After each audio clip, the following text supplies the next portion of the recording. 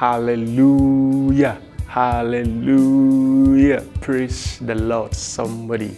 I greet you in the precious name of our Lord Jesus Christ, wherever you are watching from. I am Stephen Adeyemi.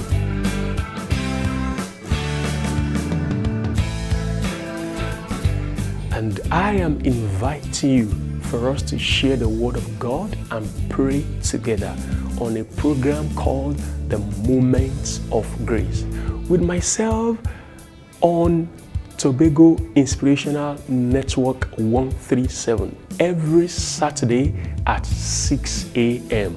And I pray the Lord Himself will give you moments of grace in Jesus' name. Amen.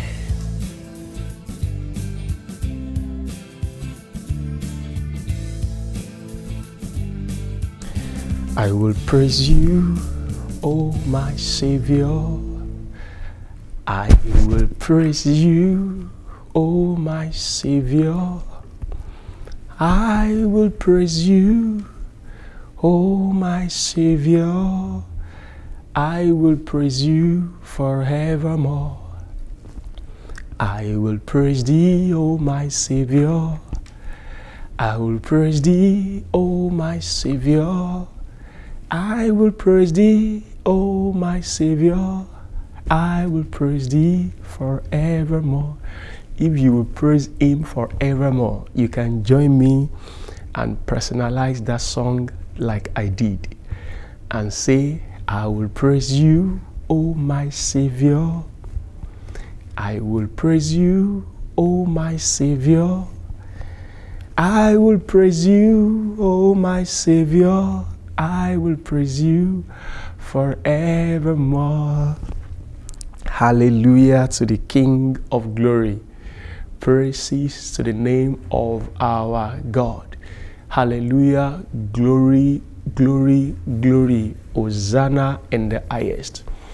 Hosanna in the highest. Glory be unto the name of our God. Honor, adoration, all glory be unto our God in the highest, our everlasting Father, the King of kings, the Lord of lords, the omnipotent, the omnipresent, the omniscient God, the one and only true and the living God. Hallelujah to His name. Hallelujah to His name. Hallelujah to His name. Hallelujah to His name. Good morning, good afternoon, good evening, from wherever you're watching from. It's another time on the program Moments of Grace. We are here again today through the glory of God and through His grace. We are here again as we always come together to share the word and pray together. And I'm welcoming you specially to this edition. And I pray that God Himself, more than I can interpret, more than I can say, God Himself will interpret His word unto you. And He will listen to your heart's cry, and He will grant you your requests in the name of Jesus. Amen. So please accept that warm and lovely welcome from me today on this program as we are here again today, and we give God all the glory for the staff and all members of this station, Tobago Inspirational Network, channel 137, from where we reach out like this on this program, Moments of Grace, every Saturday at 6 a.m. So I want to quickly share with us today on a message I titled, Praise Even Amidst Pain. God's praise even amidst of pain. Yes, that sounds somehow. Somebody might say, how is that possible? How is that possible? How is that done? That we can still praise God even in the midst of our pain. Either when it seems things are going all right with us, or it seems things going differently in the other way around. Can we still praise God? So today's message is titled Praise amidst of pain. I pray every form of pain in your life, I go to the source of that pain in your life. I don't want to know whichever kind of pain it is. Either financial pain, either pain in your body, either pain in any area of your life. Because I come in the name of Jesus Christ, I go to the source of that pain, everything causing pain for your life, everything causing everything causing discomfort for your life. I pray, I stand upon the rock of ages, Jesus Christ. I soak myself in the blood of Jesus, and I stand firm, holding on to the power of God. I command the dryness of all those sources in the name of Jesus. Every fountain bringing pain to your life, every source of pain, everything causing pain for your life, I say in the name of Jesus, I call an end to them now. They shall dry up now. I command them to dry up now in the name of Jesus. No more pain for your life. No more pain for your life. No more pain for your life. Every pain in your body, in your life, in any area that it may be, anything called pain, anything causing discomfort, I call an end to them today in the name of Jesus. You shall see them no more. You shall feel them no more. I call the peace of God, the peace of God, to saturate your life now in the name of Jesus. For in Jesus' name we have prayed. Amen. Amen. We are just following the lead of God. Today's message is particularly, we don't have so much prayer points as we always pray for today. Today is just to expatiate more on God's praise. But following God's lead, I have to quickly do that prayer because I know it's for somebody. I don't know why God directed me to do it, and I know He has answered our prayer. Today's text, we are reading from the book of Genesis. Genesis chapter number 29. The book of Genesis chapter 29. We commence reading from verse number 31. Genesis 29 verse 31 through the end of that chapter. If you don't have your Bible with you, please get it now. We always want to study together on this program so that we shed light on the Word of God and we chew it together and we digest it and it becomes part of us. Amen? Amen. And this is a very good time for you to invite somebody as well, or you want to share this link with them, or maybe you are not watching live, you are watching after the program. You can share the video and let others to be blessed. Excuse me. Verse 31, the Bible says, and when the Lord saw that Leah was hated, He opened her womb, but Rachel was barren. It's because of our time we would have read the whole chapter. We remember the story of Jacob and his wives. Yes. Jacob hated Leah, but he loved Rachel. Now verse 32, and Leah conceived. That's the one that was hated. She conceived. She bare a son, and she called his name Reuben. Let's hear the meaning of Reuben. For she said, surely the Lord hath looked upon my affliction. Now therefore my husband will love me. All what she wanted was to be loved. No other thing. Because she's in the same house with her sister, and the husband loved her sister but hated her. All she wanted was to be loved. Now let's continue. Now she had a child for the man that hated her. So she thinks because of that, the man should love her, because now she bear him a son. All right? Now, Verse 33. And she conceived again and bare a son. That's another son. And said, because the Lord hath heard that I was hated, he hath therefore given me this son also shall. And she called his name Simeon.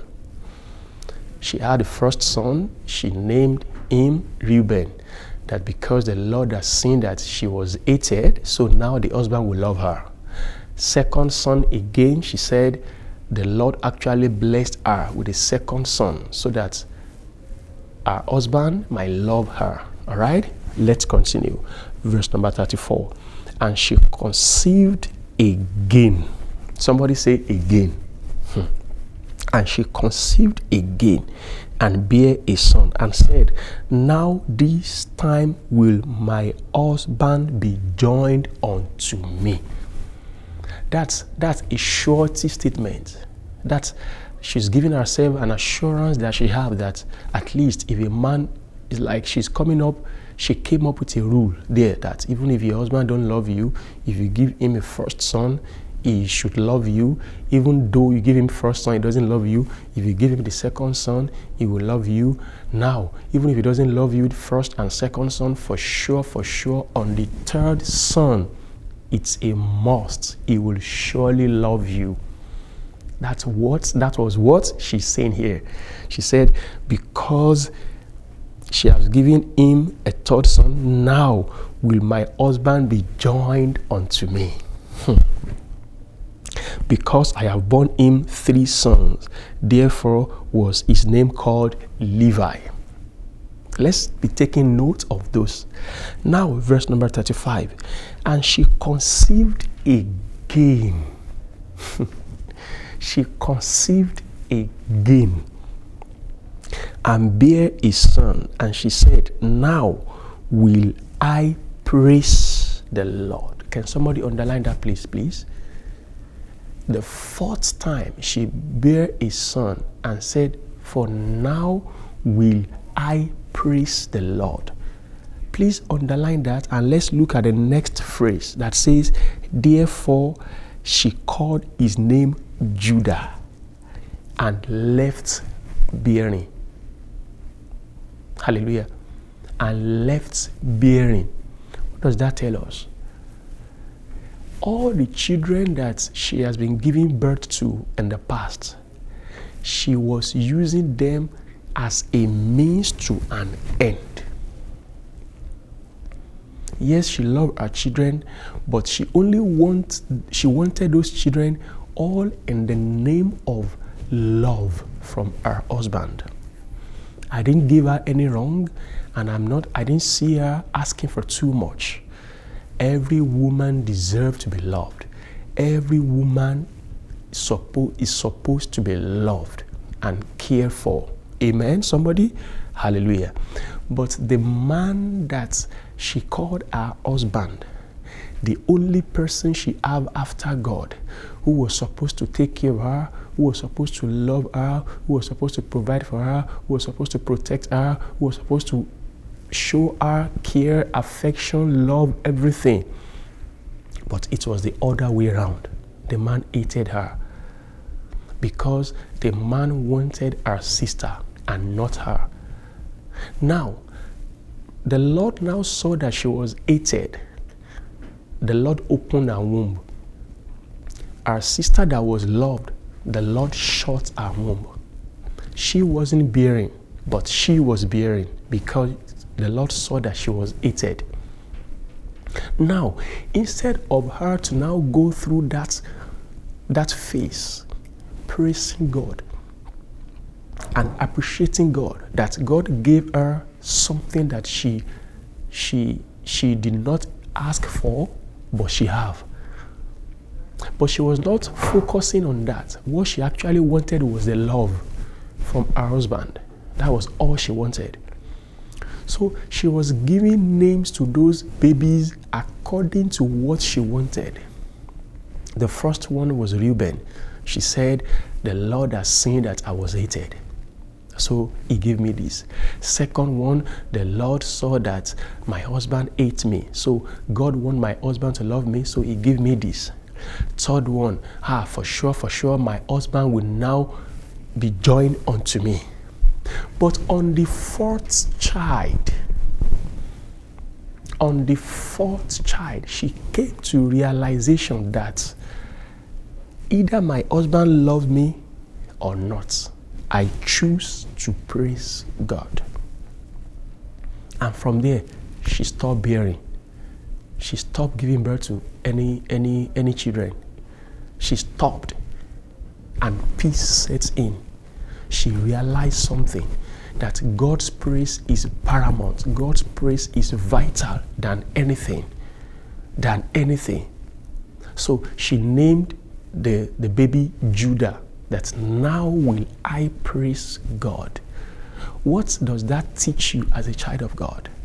Even amidst of your pain, amidst of you praying to God about a particular request, about a situation in your life that you are going through, is your focus on what you want God to do for you, or you try to shift your focus and say whether that thing happens or not, you will praise God? And that's why I started this program today by singing that song that says, I will praise you, O my Savior. I will praise you, O my Savior. I will praise you, O my Savior. I will praise you forevermore. This is telling us that our place is not a case for God's praise. Our case may seem not too good, but it is not a place for God's praise. It means God's praise is what should be happening every day, everywhere, no matter what. Giving God praise is not something that should be determined by our situation. Giving God praise is not something that should be determined about how good life is to us. Giving God praise is not to be determined by how we get through with things we want from God or not. Giving God praise is not to be determined by what we tend to do in life that was possible or what we tend to do that is not possible. Giving God praise is not about how we see ourselves or about how others see us. Giving God praise is not about how much we are able to afford with our daily needs or how much we are not able to afford. Giving God praise is not about how healthy we are or how unhealthy we are. Giving God praise is not about how we have the full knowledge or understanding about who God is, or how we don't even have an iota idea of who God is. Giving God praise is something that is important and very, very, very, very spectacular about our life that we are living on the surface of earth. God himself said it. He said, all these people that I have created, I created them to show forth my glory, in the book of Isaiah. So if God has said it himself, that he created us to show forth his glory, so why should we allow the situations of life, why should we allow the challenges of life to shift our focus from our primary assignment, which is to give God praise? Praising God is not about how happy we are or how unhappy we are. Giving God praise is for us to realize who God is and just praise him for who he is. It is different from thanksgiving. You thank God and you thank him specially when he does something for you, or when he answers your prayer, or when things go the way you want them to be, when things go the way you want them to go. That is when you give special thanks to God. But giving God praise is something that you do no matter what, because nothing changes the fact that God is God. No matter what comes our way, it doesn't change the fact that God is God. We are not saying God is cruel. We are not saying God is wicked. No.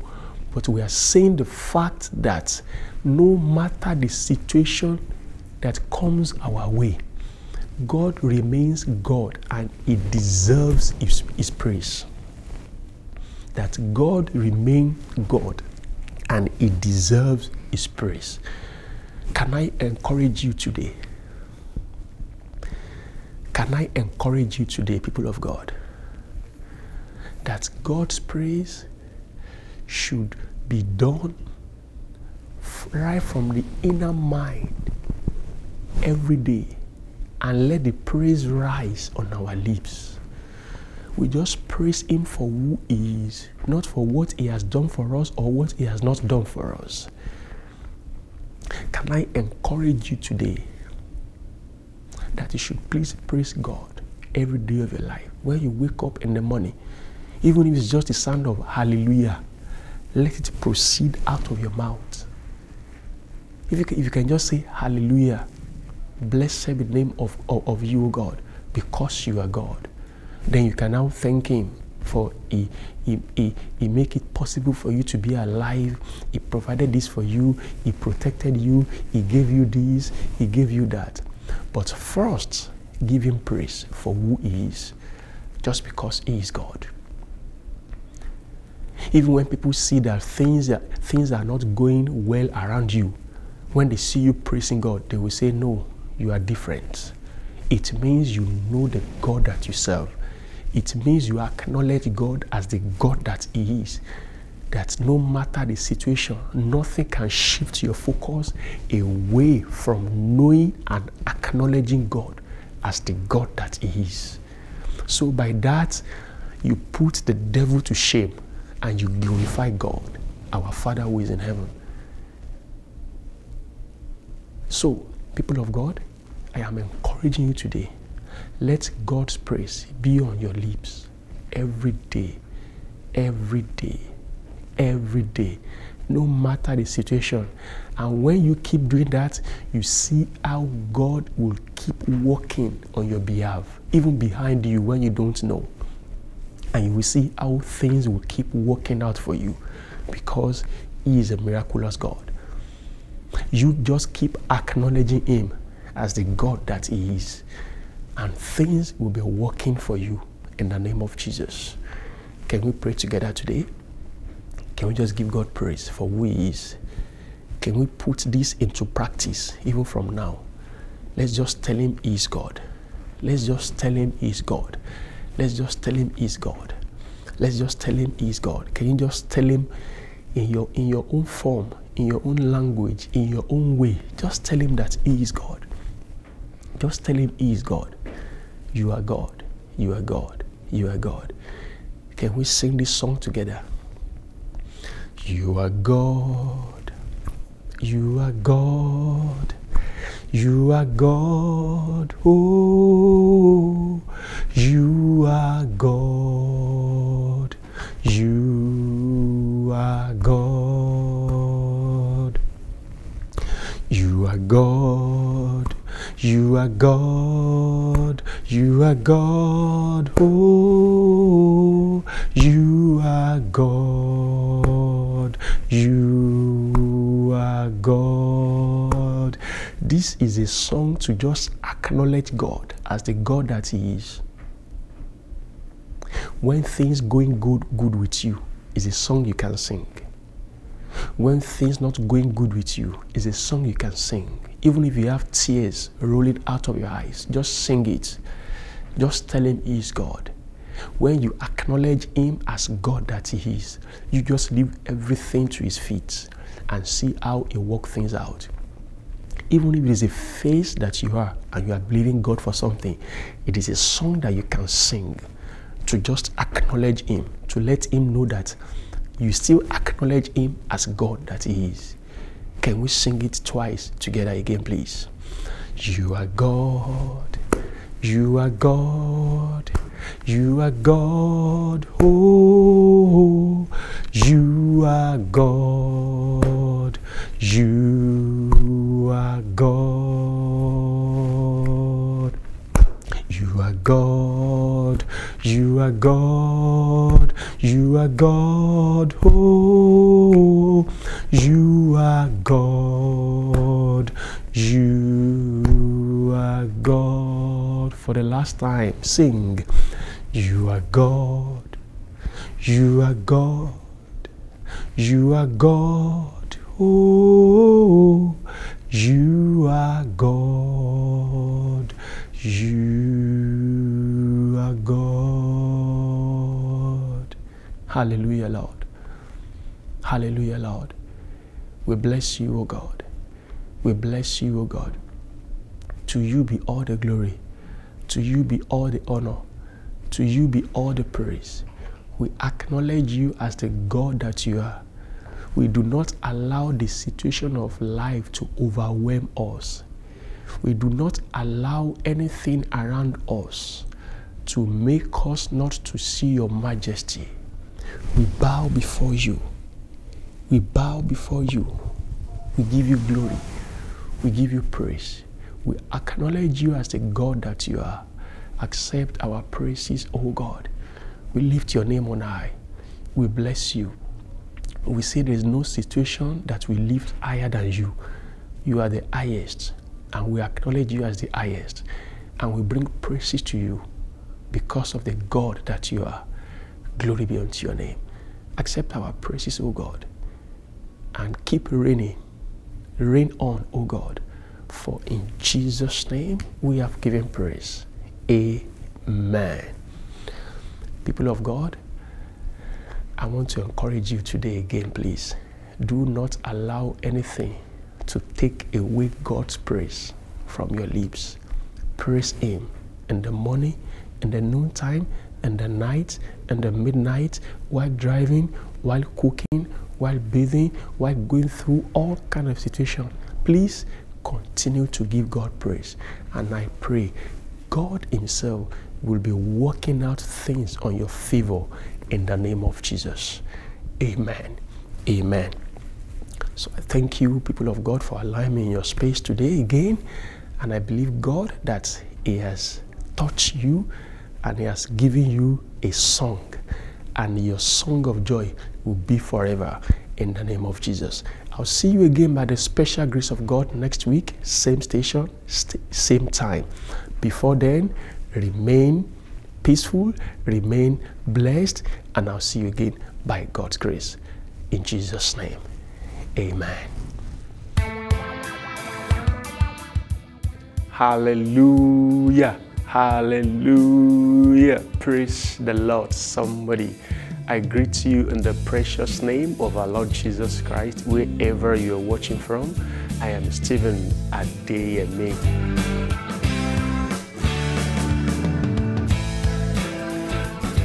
And I am inviting you for us to share the Word of God and pray together on a program called The Moments of Grace with myself on Tobago Inspirational Network 137 every Saturday at 6 a.m.